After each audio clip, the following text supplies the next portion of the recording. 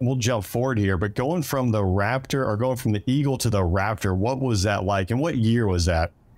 That was 2007. So I'm coming off the staff. I picked up for Group Command, and I go to Tyndall Air Force Base, which is the FTU, the training units for it, for at the time the Eagle, the Raptor, and then the Air Battle Managers. And so what's interesting about that is you, as the commander, can fly everything you own. So I'm like, all right. So I take the senior officer course for the Raptor, and it was super exciting and super fun because it's a great airplane. But it's only 4 rides. It's like how to take off and land and not hurt yourself in it. Right. And it just was like the big teaser, right? So I do that. I then get to Tyndall, move in, do all that kind of thing, and I go fly the Eagle because I want to go see my squadrons, right? So I go fly the Eagle, and it's like, oh, I'm back. I'm back with the lady I started with. Everything was right. The stick's in the center, you know. and I had 2 sorties in the Eagle where it just felt so good, and the Raptor now was feeling kind of weird. And my my commander, Brigadier General Walters at the time, Magoo, was like, all right, cut that crap out. No more flying the Eagle until you're an instructor pilot again in the Raptor. And I'm like, okay, sir, I can see your point. So I spent 60 days, do the full, syllabus, get checked out in the Raptor, and I'm okay. I mean, it's new, but I'm okay. And then I go, hey, it's time. I can go fly the Eagle again. And I get in the Eagle, and I'm like, what the hell is this? It was like a totally different airplane. I'm like, it's not climbing out at 450. I can't go supersonic just without even thinking about it. This is awful. How do these guys do it? And you realize how quickly your brain trains you to what you're most current in. And it was at that point, from that point on, when I went back to the Eagle, I had to like really get serious about, all right, don't screw this up. Make sure everything works. And I mean, like I went to Alaska Flag, and I got to fly the Raptor in that, and I'm flying with the Eagles. We're doing the mixed force stuff. And those guys are working their butts off to kill somebody and not be killed. And you're just like, geez, guys, oh my gosh, oh, this is terrible. I feel so sorry for you. Kill that guy, kill that guy. It was just really kind of a fun experience. But yeah, the Raptor, it did everything as an Eagle driver you wanted it to do. It was just really cool.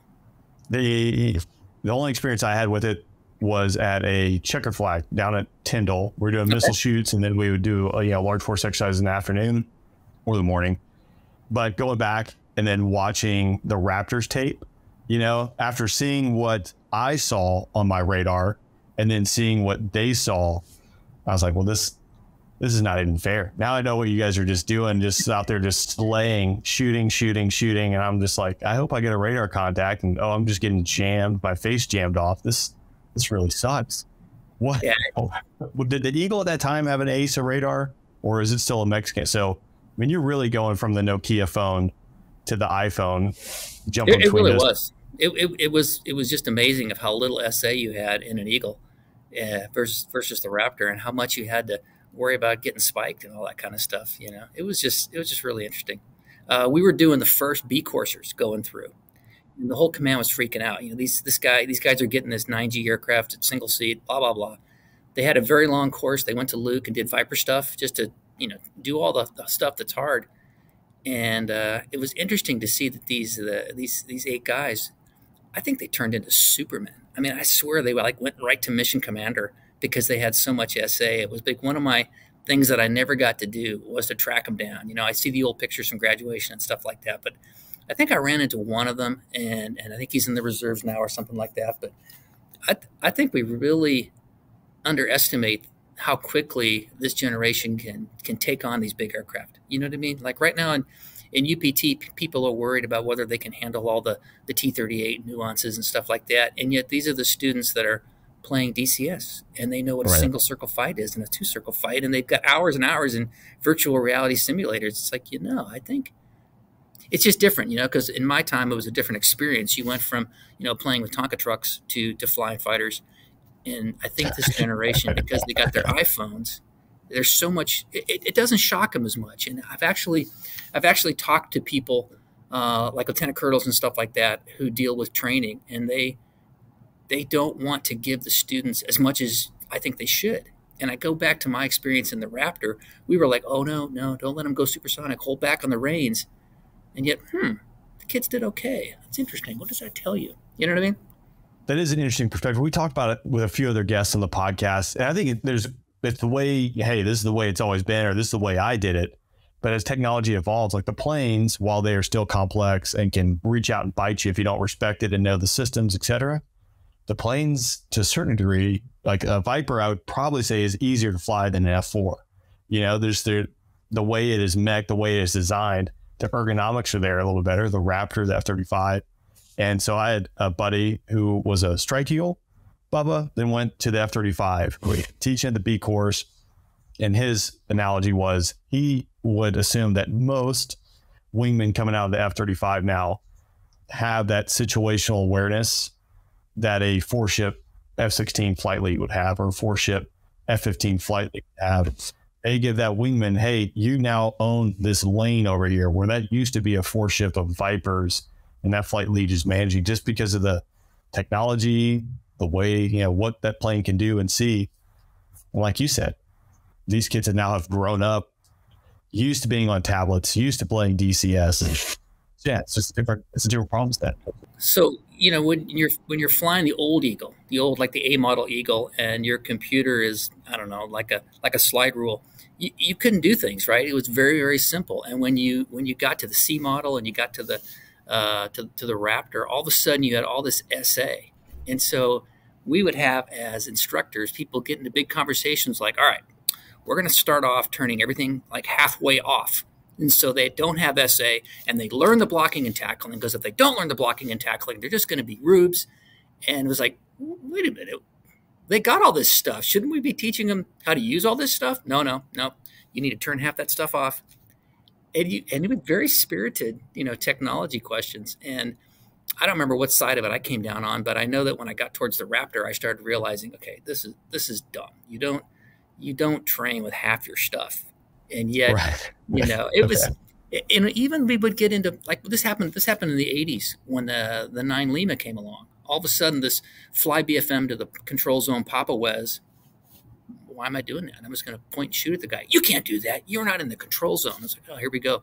Yeah. It's so, I don't know. I have a feeling if you were to talk to people now, you know, the young people, the captains and majors and all that, how does the training flow? It's different than what it was when I was a captain. Totally different approach, because the technology is so immersive.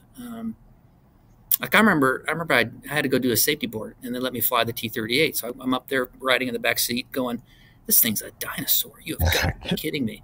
And I knew the guy in the front seat. He was one of my lieutenant colonels. And so he's like, okay, sir, I'll let you fly the whole thing, but I'm not going to let you land it. And I'm like, why? And he goes, I'll show you. And so I take it to the flare. He lands it, and it's like, holy crap. Remember the stubby little wings, and you're just doing this with the funky landing gear?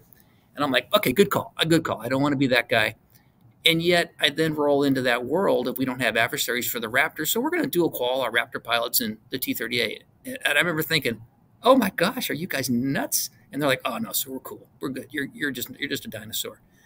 But I don't know where I'm going with that story, but it just was interesting to see the old technology. The more you saw the new. I think it's just a tough thing for people to break that mold. And we've seen it with how pilot training is changing. And I think there's some good things, there's some bad things with it. But my son, he has a PlayStation, and he has like Ace Combat, some like fighter jet game. It's got VR goggles. I'll be honest, you throw it on, and this is, you know, rudimentary PlayStation, but if you actually had a simulator that was dedicated to it, probably some of the stuff that Red 6 is doing with augmented reality.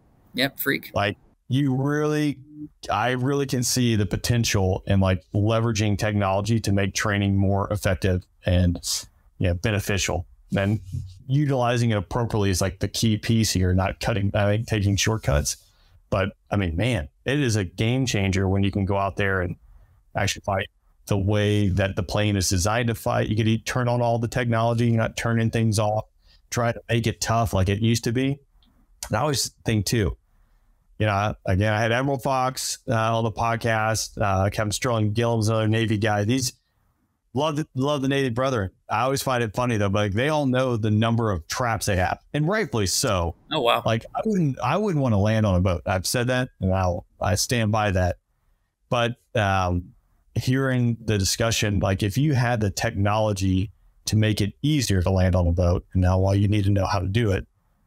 And you could if you had to spend 10 sorties to figure out how to land on a boat, but now the technology allowed you to spend 5, and then you can use that technology to help you. You can spend the other 5 sorties going out there learning how to employ your machine. to kill things for. That's just heresy. You're just crazy, man.